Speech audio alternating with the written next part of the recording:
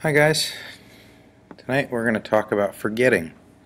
How is it that we've made all these memories and we just don't have access to them sometimes? Where do they go? What happens to them? Let's take a look. So this one we talked a little bit about in class. This is Jill Price. She's one of those people included in that group that we looked at the other day who can remember every single second of their lives. She's a little different. While she does have hyperthymesia, which is the official name for that condition, she not only recalls everything, but is unable to forget anything. See, that's her problem. She is not. She doesn't share the positive opinion of her condition that the other individuals that we saw in that video have. She actually thinks it's horrible and says that she suffers from it because she can't forget anything.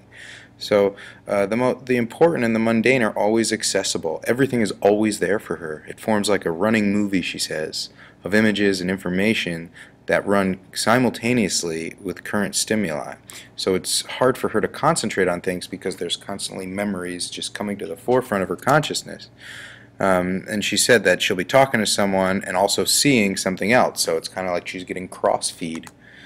Another possible problem, if we were unable to forget, we might not focus well on current stimuli because of the presence of intrusive memories. I know that's cut off, but it says because of the presence of intrusive memories.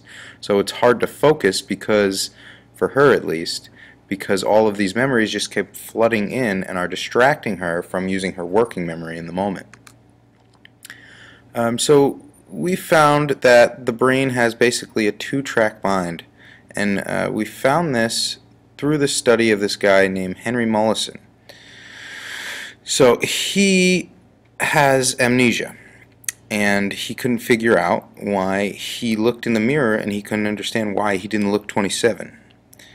So they removed his hippocampus at the age of 27, which ended his seizures that he was having, but it also ended his ability to form new memories, new explicit memories. So he's unable to form new long-term memories. So he could learn new skills, procedures, locations, and objects of games, but had no memory of the lessons or the instructors. Why? Well, we talked about this two ways of processing, automatic processing and effortful processing. So everything that goes into HM's brain is done automatically. He's not able to effortfully process anything. And that's the essence of his type of amnesia. So he retained memories from before his surgery, but afterwards he could not make new memories. So we'll talk about this a little bit. There's two types of amnesia. So HM's condition is called retrograde amnesia, and that's your classical, you wake up and you have no memory of anything. You can't remember who you are or what you did or anything about your life. So you can't retrieve memories from the past. But then there's what's called anterograde amnesia, which is what the guy in the movie Memento has. And that refers to the inability to form new long-term memories. So while retrograde refers to the inability to retrieve them from the past, anterograde refers to the inability to form new memories. A little bit different. So retrograde amnesia can be caused by head injury or emotional trauma, but it's often temporary. It wears off after a while. And it can also be caused by more severe brain damage, but in that case it may include anterograde amnesia. So it's like that one poor guy, Clive, the British guy. He's unable to make memories of the past, or he's unable to retrieve memories from the past, but he's also unable to form new memories of the present. He's just kind of stuck in the present with his working memory. So HM and Jimmy, the guys that we talked about, lived with no memories of life after surgery. And like we said, the movie Memento is an example of retrograde amnesia. Or I'm sorry, anterograde amnesia. So as your lifespan goes on, it can contribute to trauma, injury, and surgery. I'm sorry, the trauma, injury, and surgery could have a worsening effect as your lifespan goes on. So the older you get, the worse this condition will get. So we have this penny memory test. So just real quick, what words and numbers in which locations are on the front of a US 1-cent coin?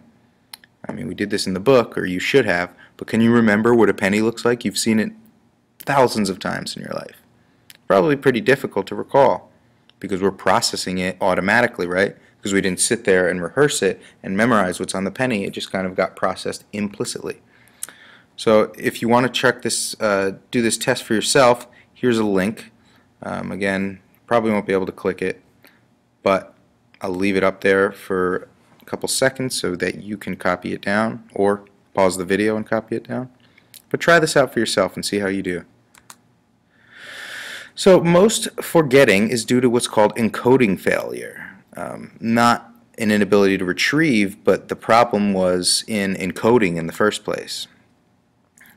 So if we look at this chart, we have our usual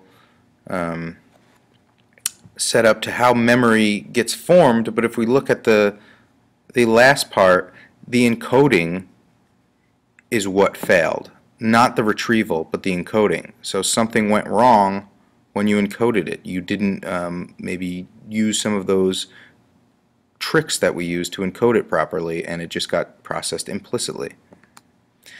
So if we've got the penny image wrong, did we fail to retrieve the information? As I was saying, it could be that we never paid attention to the penny details and didn't select them from sensory memory to hold in working memory. So it was never encoded properly in the first place. So even if we looked once at the penny and paid attention to it, we still didn't bother rehearsing it and encoding it into long-term memory, like I said. It's not an issue of retrieval, it's an issue of the initial encoding. So now we have what's called storage decay. And so this guy Ebbinghaus figured this out as well. And he found that material encoded into long-term memory will decay if the memory is never used, recalled, and restored. So that's why when someone reminds you of something that you haven't thought about in years and years and years, it's kind of difficult to recall the specifics of that memory. So decay is like long-term potentiation in reverse, or like pruning, meaning the unused connection and networks wither while well-used memory traces are maintained. So you ever hear that saying, if you don't use it, you lose it? It's like that. It's like a muscle. If you don't use your muscle enough, it atrophies and decays and falls off. The same with memories. If you don't recall them and rehearse them often, then they kind of decay. But it levels off at a point. For example, memory for both non-SIP syllables and Spanish lessons decay rapidly, but it levels off at a certain point. So rather than encoding failure, we also have retrieval failure. So as you can see, we're unable to retrieve it. We've encoded it properly, but we can't get it out again. So sometimes the memory itself does not decay. Instead, what decays are the associations and links that help us find our way to the stored memory. And as a result, some stored memories seem just below the surface. This is this tip of the tongue phenomenon, where you're like, ah, I know that guy's name. What's his name? Oh, it's right there. It's literally right there. It starts with a P. I can't. It's right on the tip of my tongue. That's that phenomenon. And so to prevent this retrieval failure when storing and rehearsing memories, you can build multiple associations, forming a web of associations, where you can link images, rhymes, categories, lists, cues. The more robust your web of associations is, the better chance you have at retrieving it, because you can come at it from multiple angles. So there's also what's called interference and positive transfer. Another downside of not forgetting is that old and new memories can interfere with one another, making it difficult to store new memories and retrieve old ones. We get crossfeed. We can't tell which is an old memory, which is a new memory.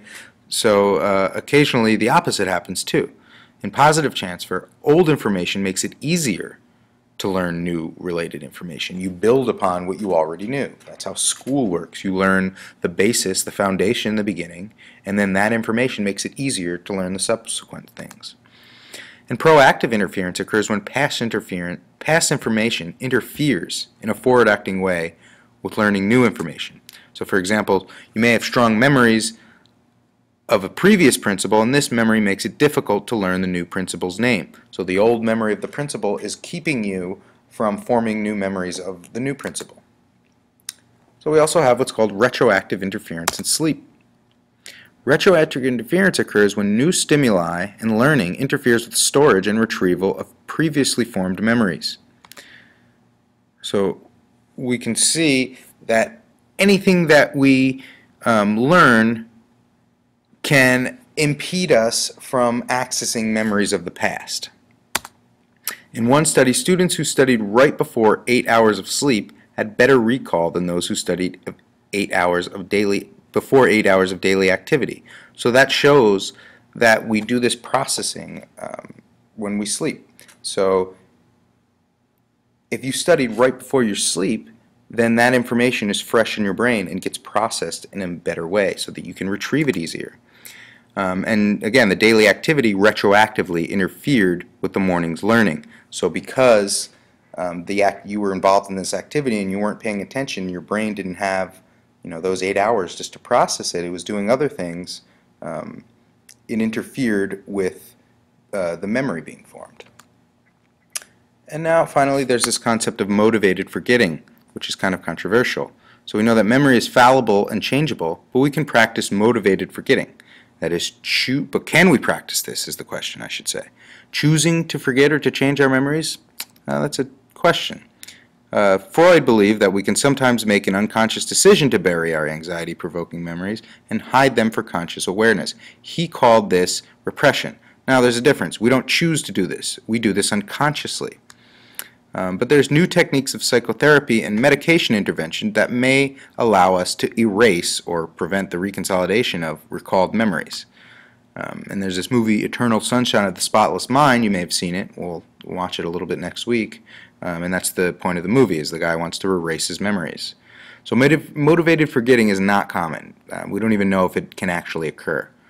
More often it's the case that recall is full of errors, like we said, that retrieval failure. And again, people try not to think about painful memories. If they fail to rehearse those memories, the memories can fade. And I think this is what Freud means by repression. Alright, so that does it for forgetting. Hopefully you won't forget this.